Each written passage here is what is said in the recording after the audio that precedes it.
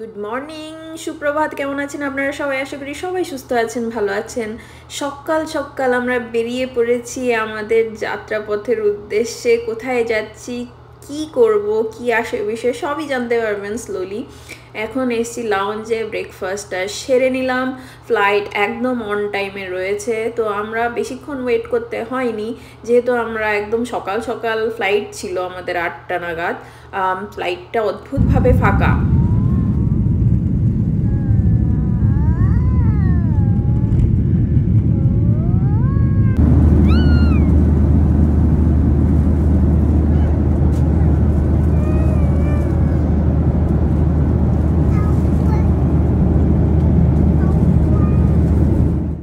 এই ফ্লাইটটার ডিউরেশন 5 ঘন্টা। আমরা অ্যাকচুয়ালি মাউই যাচ্ছি, তো এই ফ্লাইটগুলোতে ইউজুয়ালি স্ন্যাক্সই দেয়, সেরকম খাবার মানে প্রপার লাঞ্চ বা প্রপার ডিনার যখনই ফ্লাই করেন না কেন ওইসব এই ফ্লাইটগুলোতে পাওয়া যায় না। তো 5 ঘন্টার ফ্লাইট কম নয়, বেশ অনেকটা সময়ের ব্যাপার। দেখতে দেখতে আমরা অলমোস্ট পৌঁছে গেছি। এই যে ল্যান্ড এরিয়াটা দেখছেন, পাশে সমুদ্র, এটা কিন্তু হাওয়াইয়েরই part. 5, 6, ready, let's go. Stomp, stomp, clap, stomp, stomp, clap, stomp, stomp, clap, stomp, stomp, clap. On behalf of Southwest and this entire flight crew, we'd like to be the first to welcome you to Maui, where the fun never stops. The sun is shining and the people rock. Please remain seated with your seatbelt tight. Carry on so till Captain turns off the lights, and when he does, open bins with care. Things could fall out and mess up your hair. You now may use your cellular phones to call your ohana and tell them that you're home. But if you do, stay in your seat and listen to me. Come on, where's my beat? Stomp, stomp, clap. Stomp, stomp, clap.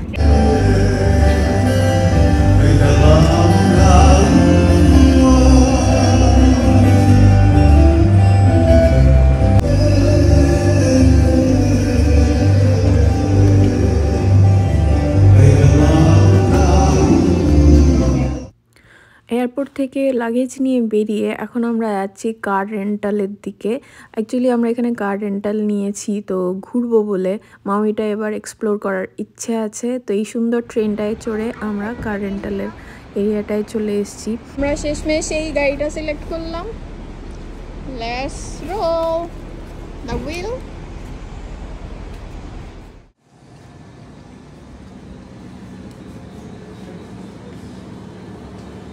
আমরা বেশ সকাল সকাল মাউই পৌঁছে গেছিলাম।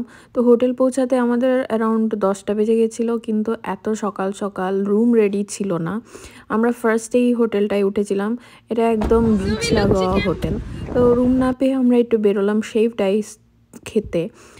তো এখানে এসে যা ওয়েদার দেখে পুরো একদম সেই ইন্ডিয়ার মতো ফিলিং, ট্রপিক্যাল ওয়েদার। এরকম মুরগিগুলো ঘুরে বেড়াচ্ছে চারিদিক, এগুলো একদম পিওর দেশি চিকেন।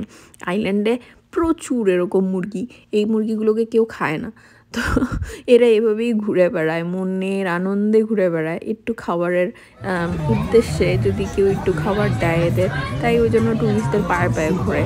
তো ভয় নেই বেসিক্যালি ওদের। তো এখান থেকে সারা সুবি শেভ ডাইস নিয়ে নিল। সুবির জাস্ট চোখটা নোটিস করুন, ও মুরগির ভয়ে অতিষ্ঠ হয়ে গেছে।